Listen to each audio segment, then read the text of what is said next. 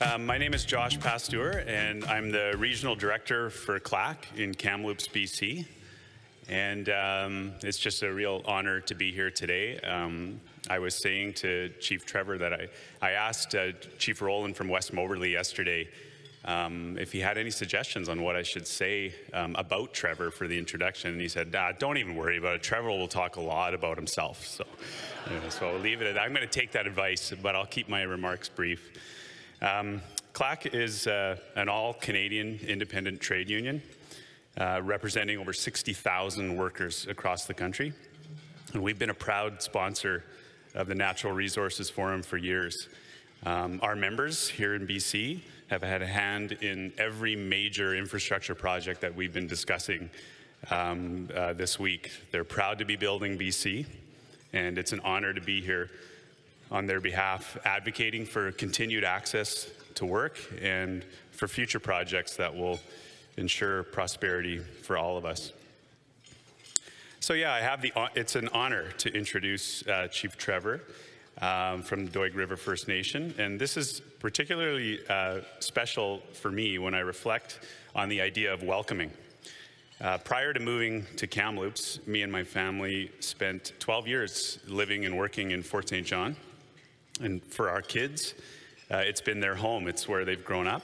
And some of you may have heard of Doig Days. I'm sure many of you have. Each year, the community of Doig River hosts all of the grade 4 students from the region, sharing food, drumming, singing, and just showcasing all the beauty of the culture and their traditions. So last year, it was the turn of our youngest son, Theodore. He was in grade 4, and of course, after seeing his 2 older siblings experience it, the excitement level in the house was just through the roof.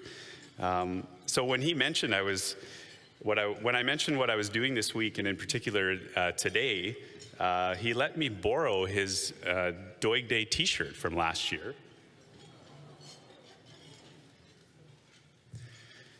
Which was pretty cool. So we took it out of the closet.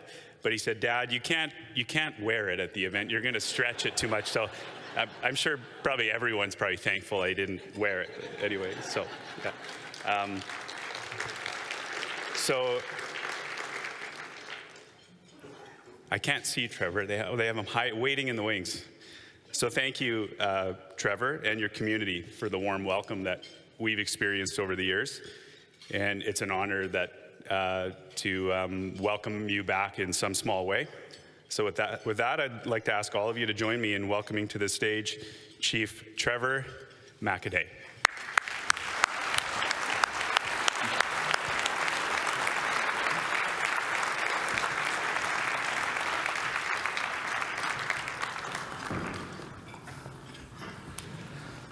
Can everybody hear me? Well, that's good. Doig Days, that is an event that's never forgotten, especially if you're in grade 4. And you can tell I had to wear my favorite shirt, and you can tell who picked the color of that shirt for Doig Days. Yeah, usually, I speak straight from the heart, and I usually don't, write anything down, but there's so many important things that I do have to say, especially for government and, talking about our relationships and collaboration with our nation and the different industries within our Treaty 8 territory. And there is a lot of chiefs and councils here that are from our part of the world, and we have many different natural resources that get extracted or pulled from our country, and it is important for us to really talk about relationships and collaboration. I think I'll just start by reading out. I'd like to recognize Late Tenay, for whose lands we are meeting on. Thank you for hosting us. I would also like to acknowledge our leaders from other nations, local, provincial, and federal governments. I would like to start by telling a little bit about Doig, my community that I'm very proud to represent today with my council, Councillors Brittany, Starr, Justin, and I'm proud to work with them. We all strive to achieve consensus decision-making in our governance. We speak with one voice, and that's very important as a leader. You're only as good as your people, and if you don't share what's on your mind and get feedback, you'll never come to some kind of consensus. It's pretty important for us. A bit of background on Doig, Treaty 8 First Nation, Northeast BC. We used to be Fort St. John Beaver Band, half of it. And we have experienced oil and gas development since 1952. The first well site that was drilled in our territory was in Boundary Lake, just on the Alberta-BC border, east of Fort St. John. Everybody talks about Montney play. Did you know that Montney is named after Chief of Fort St. John Beaver Band? This is how connected we are to the proposed future developments. The Montney gas play is a world-class gas play that needs to be developed sustainably, and the balance of economics and environment needs to be for the benefit of our children's children. My early days as first lands manager in Doig in 1996 was a second-hand elementary school portable donated by School District 60. So I just wanted you to know that I come from nothing.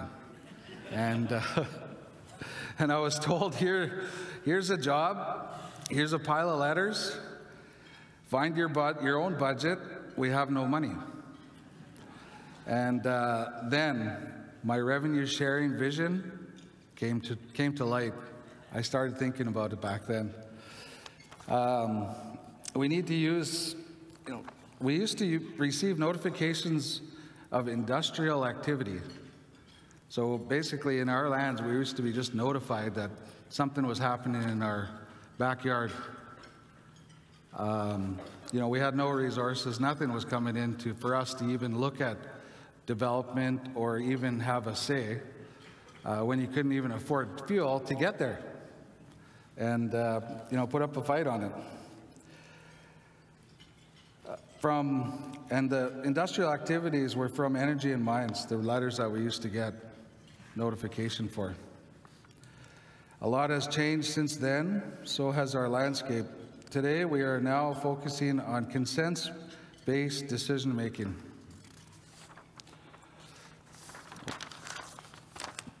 See, I'm not used to reading. Usually I have a whole team that notifies me of what I'm going to say. Consent-based decision-making leads to certainty for natural resources, development in Doig River First Nation territory. We all need certainty for resource development in BC. There are key roles for industry, government, First Nation, and we all must work together in good faith for the benefit of all British Columbians. When development is proposed in our territory, we consider treaty rights as number one, and that's a foundation for us, as our forefathers signed that and knew it was something that would sustain our culture and our way of life in the future. And that was the best thing that they could have done for our people in Northeast BC for Treaty 8.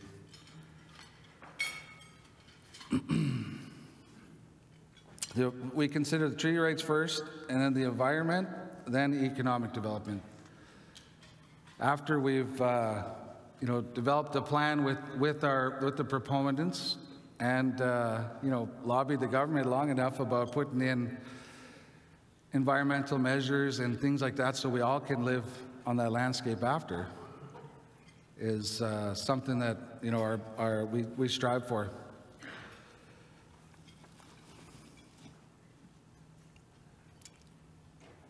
For Doig, relationships matter.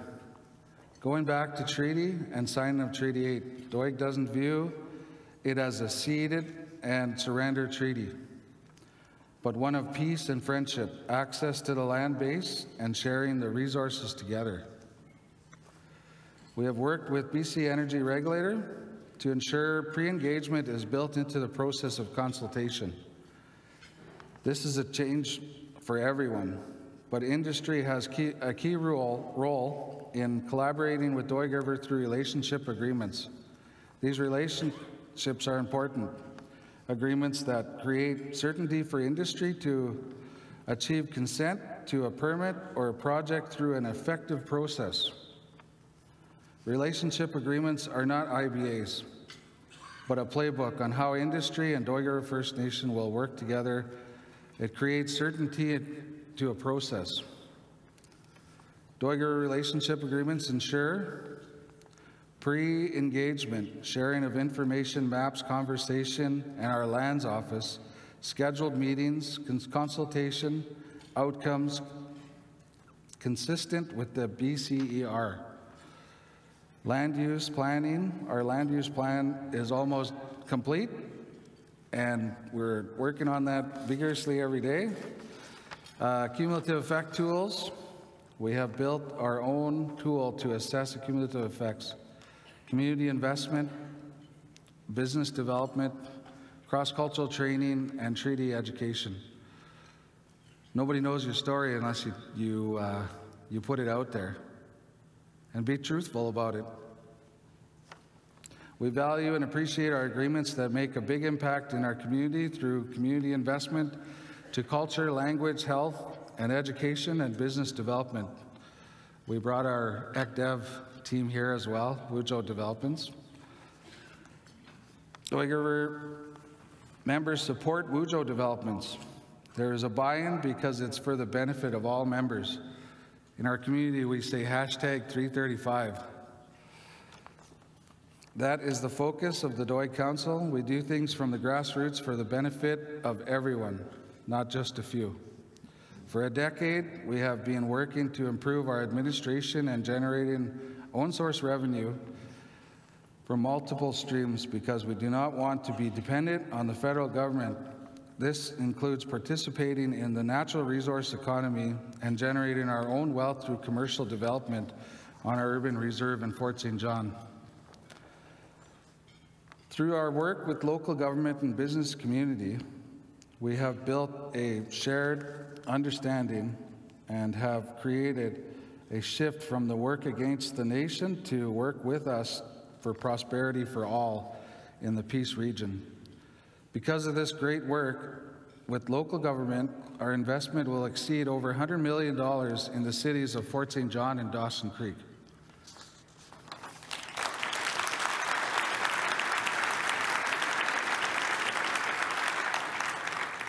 We have settled our treaty land entitlement claim, and proceeds have and will continue to be invested within Northeast BC. We are doing the work today to ensure the benefit for 7 generations of our people. Side note, settlements get reinvested in local economy and the provincial coffers.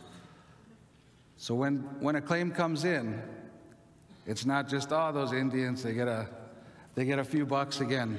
It gets reinvested where we live. We invest in our communities and we invest in our region. Every dollar that I get, I spend it in my local region.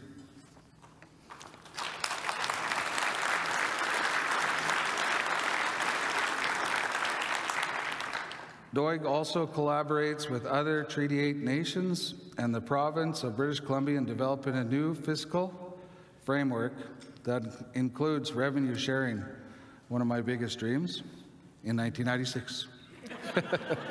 Dun, dun, dun. And that includes revenue sharing from natural resource sector. In Northeast BC, Treaty 8 territory, we are blessed by the Creator for giving us the natural resource tools for the sustainability for all our peoples, including Indigenous, non-Indigenous residents. A fair share needs to come back to our region to support First Nation, local governments for healing the land and healing the people. Local governments understand when we don't have enough nurses or teachers. Our kids get taught in public schools, and we need to invest in our people And if the resources are coming from our country, then we need our fair share.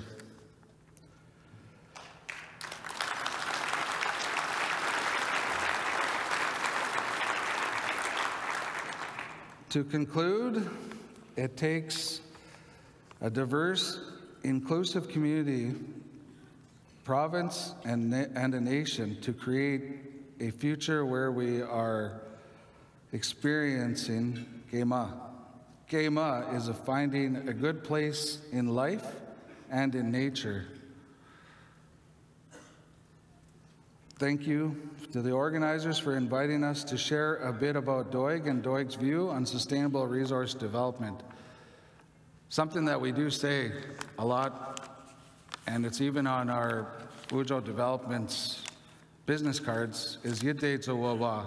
Yidei Zowawa means for the future generations, and we're thinking 7 generations ahead. And it's very important. I did hear some rumblings earlier about, carbon, reducing that. You can reduce it, but, there's only so much infrastructure for electric cars. There's almost, there's a lot of minerals that have to get extracted. Are they thinking about, the fuel that has to get burned for mining and all that stuff? There's a lot of thinking that has to go on, and I think it's the people that have to push it. How do we get there? And how do we find a balance between nature and industry, environment? It's for the future generations, for our kids that are coming. What are we leaving to them? What is our legacy? Thank you.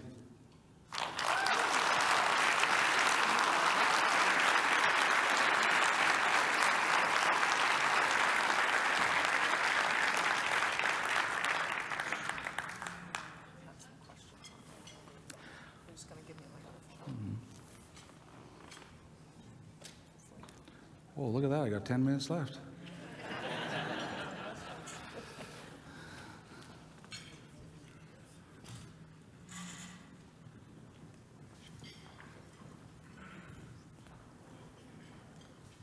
Thanks, Logan.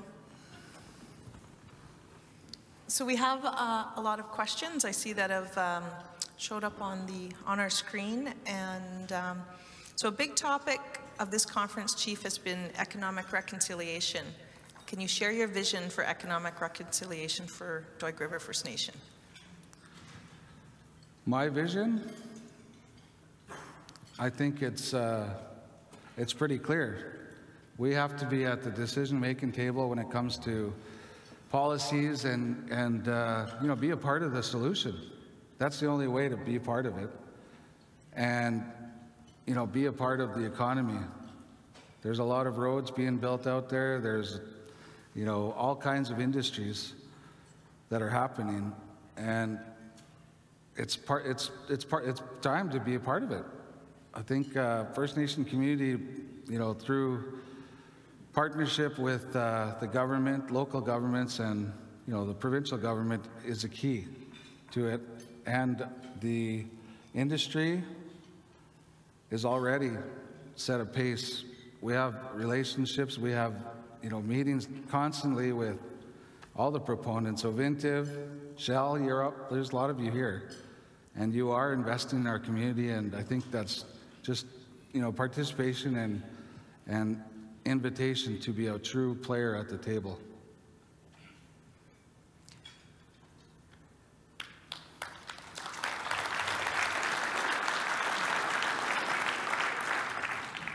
So, Chief, can you share something you are excited about in 2024 for Doig River First Nation? 2024. There's a lot of things that I'm excited about. Our urban reserve development is, something that's been a long time coming. I think I talked to one of the councillors who is, I won't say the opposition now, Dan Davies. Dan Davies, he was a city councillor when we did our first MOU in Fort St. John, and that was a big deal. It wasn't really done before, and we really wanted to build a relationship with the local municipality, Fort St. John. And I think through that and over the years, 2024 is when we break ground in our urban reserve for our first gas station. Of course, it's a Shell gas station. You know, they've got some pretty good programs, and they're really collaborative, and it made it easy for us to partner with Shell. Not too many horns. That's what I'm excited for 2024, for our people to see their own gas station, and of course, you know, tax-free gas for them. But you have to have a status card. So you better make some friends out there.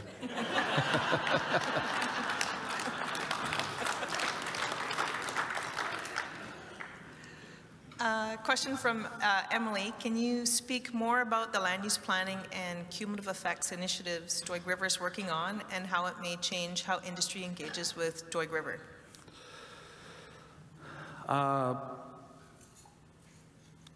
The biggest thing would be protection areas. In some areas, some of our people use constantly, and it's through our culture, through our, you know, just uses of land and how our way of life, living out there. And some things need to be protected. Like, we're not saying all the land needs to be protected, but there is some spots there's no-go zones. And I think once you understand where it is and why, you know, measures can be put in place, and we can work together on mapping and planning. And we do have working tables with the provincial government right now, and we are going through those processes with forestry to land use plans, and actually getting down to and working together. Well, that's the only direction I see. It has to be done together. It's important. That's what the cumulative effects case, the Blueberry case, came about. You know, we could not practice our way of life because of industrial activity. When you clear-cut a whole forest, there's nothing left there. And that's where this all came about. So something has to be done. There needs to be some kind of balance between the environment and industry. Not only oil and gas, there's forestry, mining, everything. There has to be a balance. And it has to be done together with the people, and that's just the only way I see it. Like, there has to be plans that everybody knows about. It's not a secret, and it just doesn't roll out and say, oh, this is our new plan. If you don't know about it and you haven't had any say or any input, it just won't work. There needs to be input on all sides for there to be a plan. And that's how I feel. And I think our council feels the same way. There's a lot of questions keep coming up. I guess I don't have to get creative today. How has Doig approached the balance of allocating funds to solving today's problems and needs versus investing in economic development and growing our own source revenues to ensure future prosperity? Well, that's a lot. Balance. Basically, we've invested in our people, and over the last decade, we've encouraged our members to get educated. There's positions out there for you. And we've had to hire a lot of staff, and there's succession plans within our organization, and there has to be succession plans. And we're bringing in some of our younger band members and things like that, and giving them hope. There's jobs for you. So what was the question again? It's a balance of how we're investing today and in the future. Oh. Our own source revenue. Yeah, I think we do invest quite a bit into our people first. You're only as good as your people, and I've always said that. From there, it's important to make sure that you do invest in quality, viable projects, and the research has to be done too. You can't build a gas station if there's only electric cars. But you know, we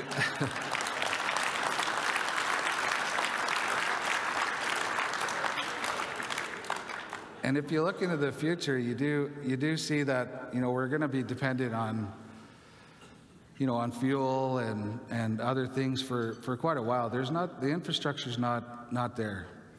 And when it gets really cold, there's blackouts and stuff right now, and everybody sees it. So let's be realistic and, you know, invest in what we need to get done.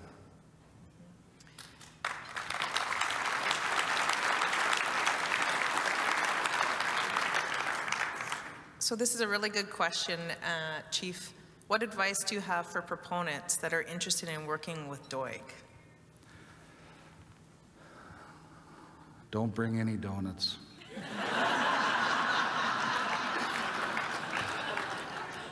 The biggest thing is relationships. I'm going to say it over and over. It's a relationship.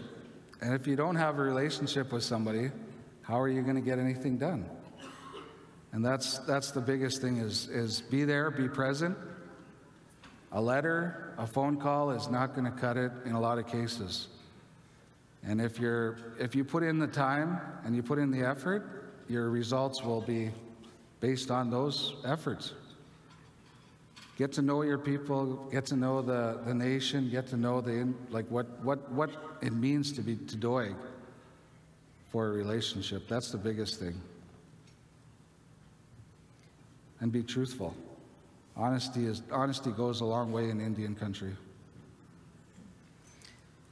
So we're down to our last minute and 10 seconds. Question for you is, I think I'm going to ask that last one. Since most natural resources are in the Northeast, do you have a working agreement with other First Nations who share the same cultural and traditional values?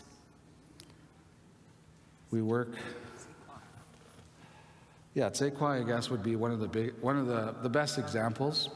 It's a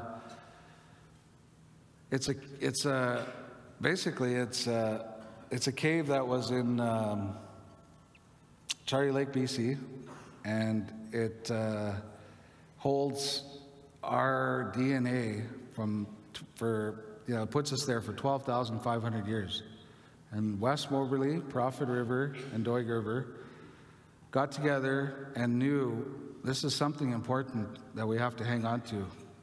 So we purchased the lands there, and since we've lobbied industry, government, we have many different relationships, you know, to bring archaeological studies, I should say, and you know, just educate the locals. Bring them in. Who the Dunza people are from that region. And our culture is there. We have many investments from industry. Ovintiv is one. And they believe in community investment, and that's one big thing. And that we're very proud to have Tsekwa. We just did an Alpha Bull event, and we raised $50,000, I think, in one night. And, you know, that means a lot to our nations. It means you actually care and you want to build a relationship with the local people. And Ovintiv is, you know, one of those stars there. They put in the time and effort, and it shows. It really does show. And it's a showcase for our culture. So come up and visit Tsekwa. We have, you know, all kinds of cultural showcase material there.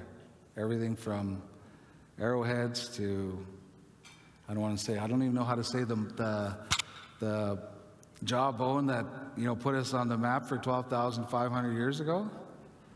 And the information is there, so just come and visit. We have amphitheater there. We have a Gary Oker biodome. I had to say Gary Oker. He's not here to sing Tuna Yay for you guys, but yeah. If you come into our country, we have a very, our articulate cultural master. He's he gets up there and he usually does the singing with our kids on Doig days. And Tsuna Ye is Be Kind. We even have some songs that we've written in our language for the local kids, and they sing it as well. It's great. Looks like we're out of time. Yeah. Thank you, Chief.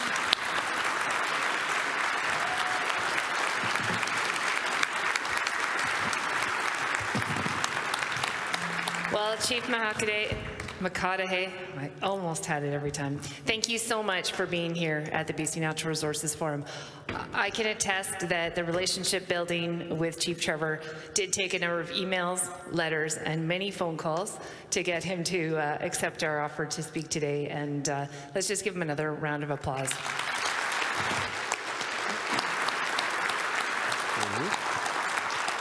So thank you so much for your insightful words, your leadership, and for sharing your story. And that's the whole, that's just very special to our audience. I think it's what makes this conference special, and these types of presentations are really what people are coming back year over year. So I do have a small gift for you, and that does conclude our luncheon program for today. So please also join me in thanking CLAC for sponsoring this luncheon.